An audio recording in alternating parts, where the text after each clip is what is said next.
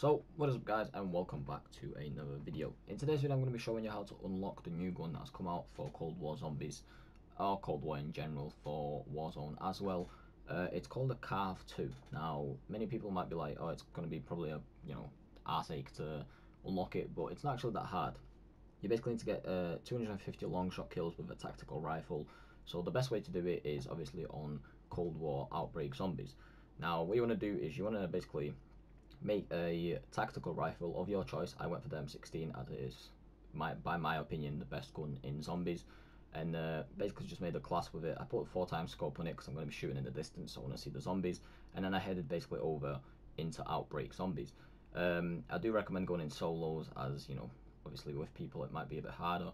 What you want to do basically is either get a vehicle or a motorbike, or one of these snow skis or whatever, and you basically just want to make like a little train of zombies like I did, made like a little horde, and then drive away from them, and you just want to shoot them, and from like a distance obviously.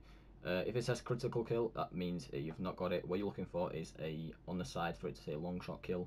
That means you've actually shot the zombie in a certain distance, and you've basically got one of the 250 kills. Again, if it does a critical kill, then that just means you've shot in the head. That doesn't count.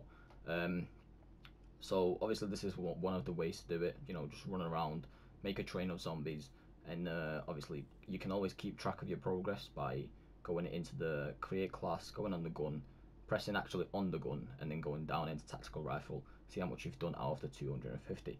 So this is one way to do it.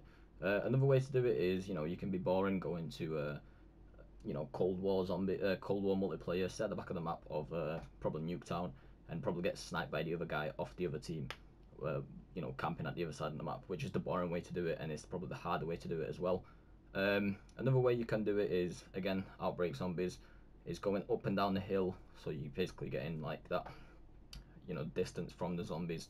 And also, I do believe hellhounds do not work on this, for this tactical kill. I'm not too sure about it, but I guess this is one way of doing it. This is like the fast way of doing it, I'd say.